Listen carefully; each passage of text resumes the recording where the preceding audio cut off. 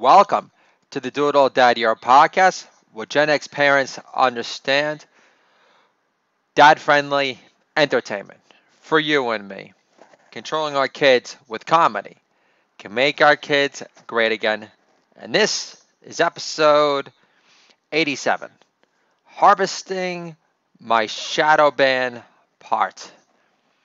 My two books, Falling for Fatherhood and Stay at Home Comedian, will showcase my bountiful harvest of Shadowbanned parts, flush with comedy gold nuggets and one of a kind heart. Can I get an amen? I said amen.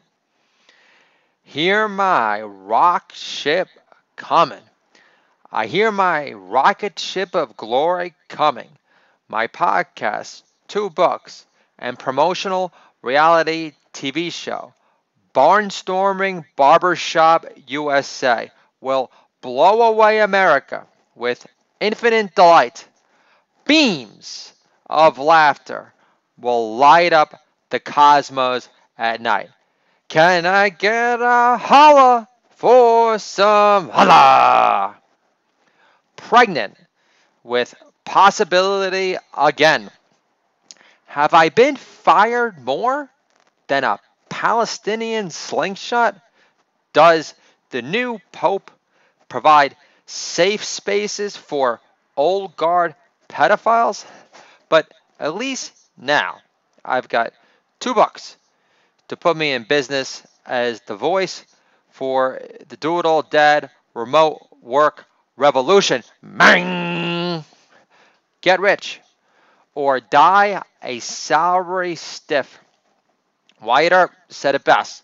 No man became rich being a salaryman, living paycheck to paycheck, feeling your fortune is fixed to be another limitless, insufferable dead end. Hey, big bad Charles Bukowski, can I get a holla for some holla? I know you didn't like to give my people, the Jews, much props, and you love your Gustav Mahler, but he was a member of the tribes. So let's give it another holla for some holla. In the name of live aborted ones, I identify with aborted live ones, knowing my dad constantly questions how we're related in person with flippin' let down disgust. Plus, he always tells me to calm down, insisting nobody cares about my political opinions anyway. Can I get a holla for some holla? So, on WordPress today, on occasion, someone will like an older post that I haven't thought about in a while. And there's a lot of posts that is some excellent material that I haven't done on the podcast. And I thought this is very appropriate considering the opener, knowing what's happening in the world these days.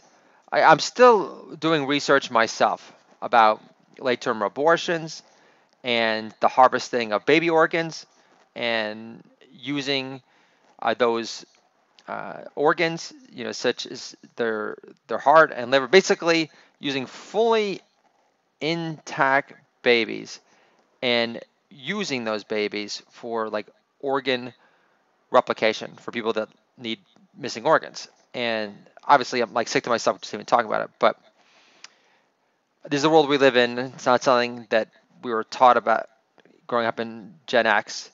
We didn't even know like how you contracted HIV exactly. All I know is that sex was always a nerve-wracking experience. I feel like it's like coming with Richard Lewis, and it didn't really help matters even if magic was able to make HIV disappear. But and not in honor, but this is about LA. I lived there for 6 years. I definitely came face to face with plenty of evil. I've talked about this before in the podcast. But for those just listening now, who've heard because of word of mouth. So one time I was hanging with this guy, Ming, on the wine shop in Hermosa Beach, And I thought we were doing exceptionally good cocaine because after only one line, I was up for a week and I thought to myself, I acted like a coked out Tony the Tiger, going, "This shit is great." And then a week later, I have a call from that guy Ming, and that was a rough week before. I felt totally winded. My brain felt raped, and I said, "Dude, Ming, that was really strong cocaine." And he said, "Dude, we did crystal meth. I thought you knew the difference." And I said, "What the fuck is this, the Pepsi challenge?" So, this is inspired by satanical scumbags like Ming Dynasty. And for all of you rape enablers scumbags that exists in Hollywood, that have had your perverse fun in the sun, who for the longest time I wanted to impress in the worst way. And that's no longer the case, especially when I found out we did the Corey Haim, and knowing that you tried to take out Corey Feldman recently when he said that he was going to release new names. I mean, the writing's on the wall, so I'm not going to get into the everything I know about Pedogate, Pizzagate, and all of the Lolita Island. I'm not going to get into it, but I will touch on it in this piece, which is my FU referendum to Hollywood. Because, like I said prior, these two books are coming out Father's Day 2019. Book of Humor, Stay on Comedian, all of my Harvest Shadowbanned hearts. And then we've got Falling for Fatherhood. Three kids got my act together. Be a collection of my beautiful, hilarious essays on Falling for Fatherhood. And I, of course, they're all love letters to my three perfect children. Drinking a Pabst Blue Ribbon there. So, a Pilsner, by the way. The hipster beer of choice. They're not an advertiser because hipster is what I learned when working for the Village Voice and City Search, trying to sell digital ads to restaurants and bars. They don't believe in the effectiveness of advertising, man. So, here we go. Enough preamble. What's my blog about? Rapewood? It's about an ex-pothead lost boy who found his mojo as a stay-at-home dad comedian. It's about falling for fatherhood hard and rising from slug to stud as a paid remote American writer on the rise. It's about proving I can deliver the funny and hard on both the universal and topical better than most. It's about showcasing my Neil Young productivity and Metallica brooding intensity. It's about not sounding too rehearsed or sounding too formulaic like every other jerk off on the Twitterverse. Can I get an amen? I say amen. It's about mining for comedy gold and exercising my freedom of speech so my wife no longer treats me like such a treacherous leech. It's about getting laughs from strangers, which is what comedians live to do. But I have three kids now, so chasing down open mics in the city aren't as easy to do. It's about promoting the benefits of attachment parenting, which is turning your bed into a 24/7 open milk bar. But my kids' complexions glow as opposed to other kids who look like they took a load to the face with an Elmer's glue gun so far. It's about calling out fake news racist charges against President Trump. Unlike Obama, President Trump never drank, smoked, or did bumps. It's about becoming a voice for the remote work revolution and stay-at-home dads who get less respect than IT recruiters.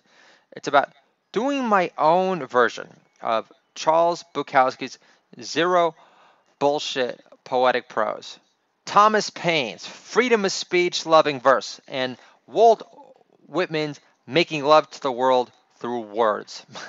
It's about becoming an unplanned parent of three and how it's the best thing that ever happened to me.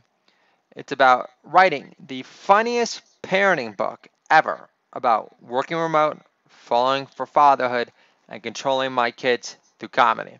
It's about recycling my jokes on Twitter, which shadow bans my material every time I get another hot streak, which has been for 2 years straight and counting. It's more than just a creative outlet, babe. It's the greatest do-it-all dad show on earth. But I'm glad you're making tomato soup, grilled cheese sandwiches with your boyfriend now to reduce your combined girth.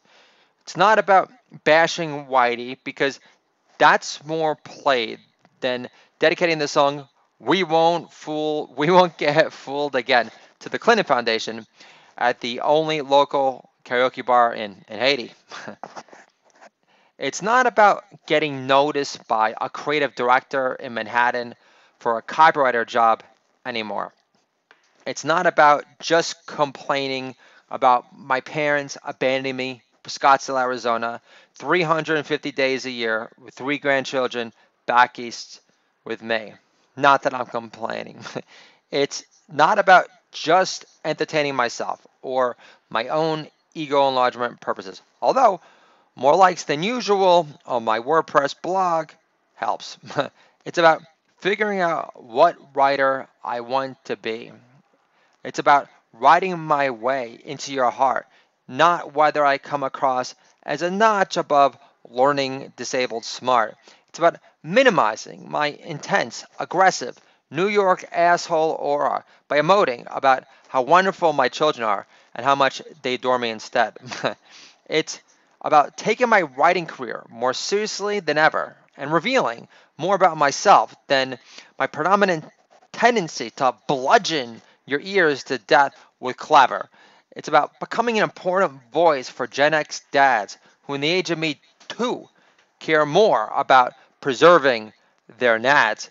It's about how I have to become a parenting author because capturing voices is my forte, and getting inside my children's is the most fulfilling form of child's play.